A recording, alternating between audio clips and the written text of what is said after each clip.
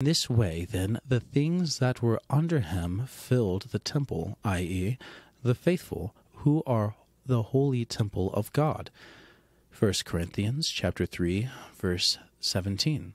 And so far as through the sacraments of his humanity all the faithful of Christ receive from the fullness of his grace, the contemplation of John was thus full, high, and perfect.